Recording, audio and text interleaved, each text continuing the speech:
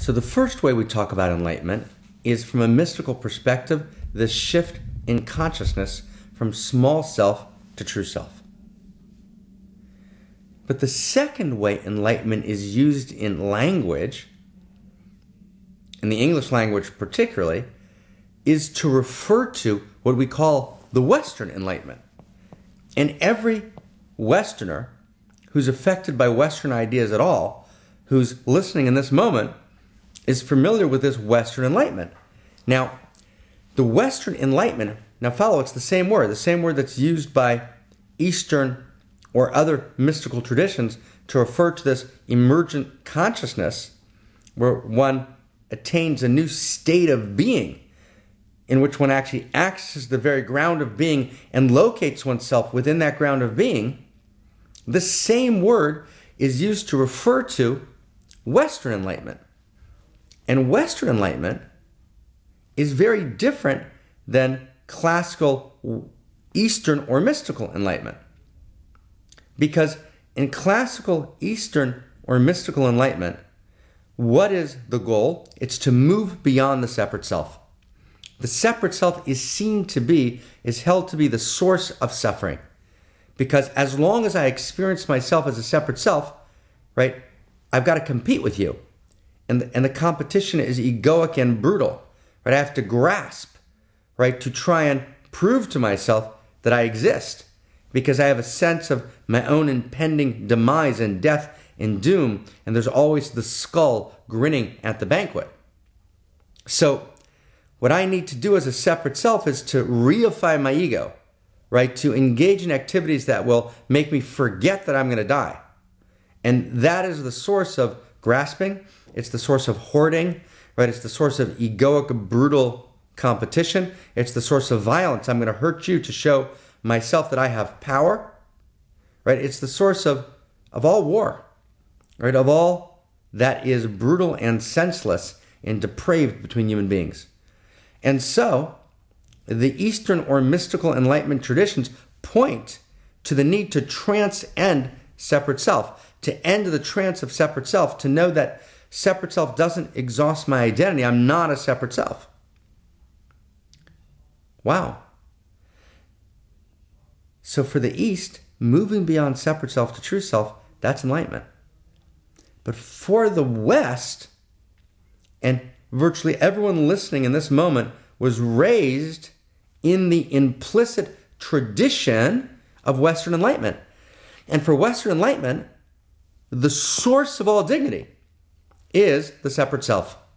Now stay with me, right? What's the purpose of Western Enlightenment?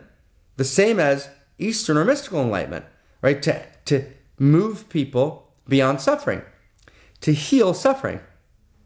And how does Western Enlightenment propose to heal suffering?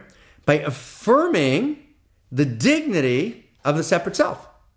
By saying you're not part of a larger context that can define you and dominate you. You actually have independent value in and of yourself as a discrete unit, as a valuable and worthy separate self. So what the Western Enlightenment does is say, well, actually, the way to move beyond suffering is to affirm the separate self. And actually, says the Western Enlightenment, all the goods of relationship, of love, of virtue, of accountability and responsibility are based on a relationship between two separate selves, in which each one honors the worth, the value, and the dignity of the other. Wow. So look at this. So you've got these two uses of the word enlightenment. And the entire Western world actually, in its evolving cellular DNA source code, right?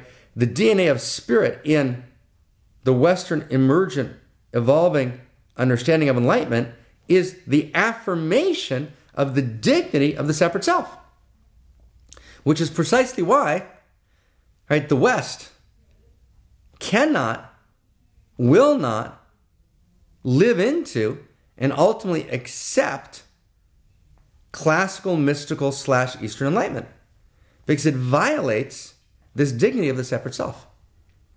Wow. But that's a huge understanding.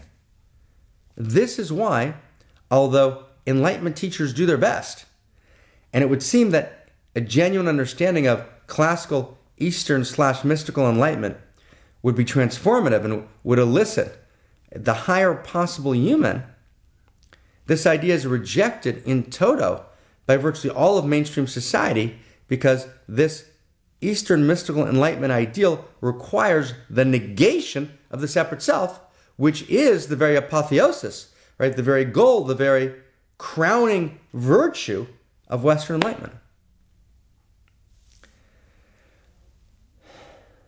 That's the problem. That is what causes Enlightenment teaching to be rejected in the world and prevents us from receiving this enormous good which we so desperately need, right, to create the next stage in our survival, the next stage in our evolution, the next stage in the evolution of consciousness and the evolution of love. Because we have these two competing values, the dignity of the separate self, on the one hand, as the core source of relationship, accountability, love, and virtue, and the need to evolve beyond separate self, right, to avoid the suffering, right, which is implicit in every experience of separateness and the desperation that experience yields in the face of certain death, in the face of scarce resources, in the face of the profound alienation of the separate self who lives merely as a skin-encapsulated ego. So what do we do? Where do we go? What breaks this deadlock? What can actually evolve consciousness and allow us to take the next evolutionary leap? That's the question.